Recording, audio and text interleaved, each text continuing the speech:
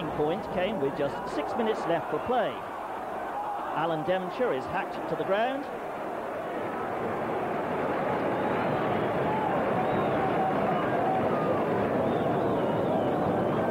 And this offence proves a costly one.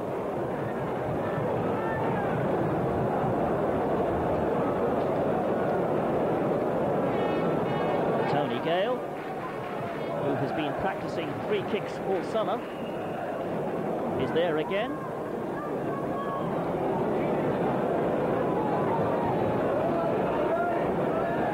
Gale shoots. Agrizovic is beaten this time, and for Tony Gale, it's his first ever goal for the Hammers.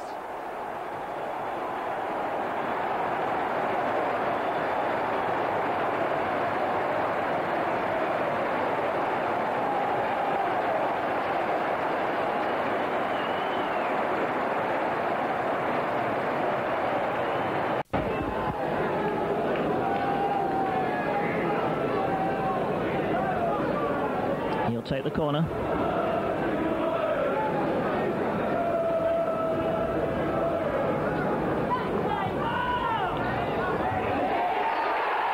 it's a great header from Tony Gale. Tony Gale, who scores his second goal for West Ham.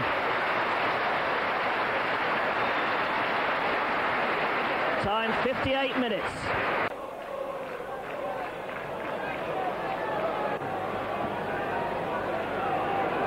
Referee getting the ball back.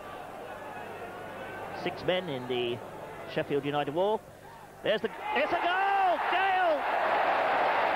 Well, what a way to celebrate your 25th cup tie. Tony Gale makes it 4-0. 67 minutes gone, and that's his third goal of the season. Well, Gale is excellent at dipping little free kicks. And Brady is also lined up there. West Ham 3-1 up. And it's going to be Gale who clips it. He's got it in there! 4-1! His first goal of the season. And what a marvellous moment to get it.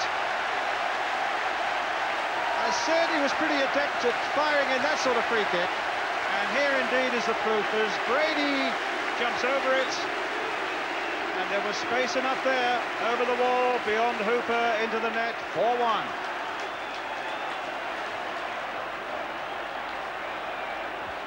And we are now heading for the sensational result of the season.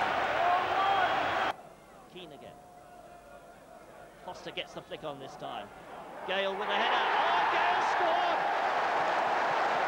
Incredible goal!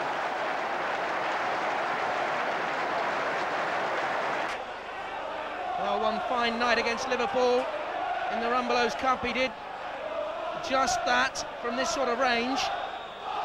Tony Gale, and he has done it again! Oh yes!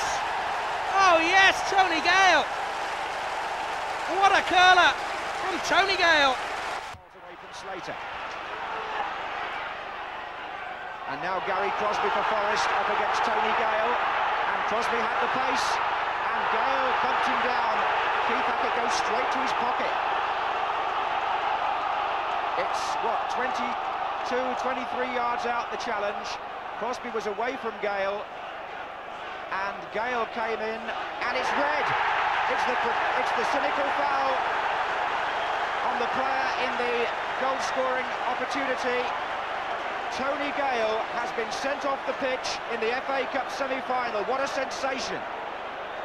Keith Hackett says that's the way the law is, you've got to go.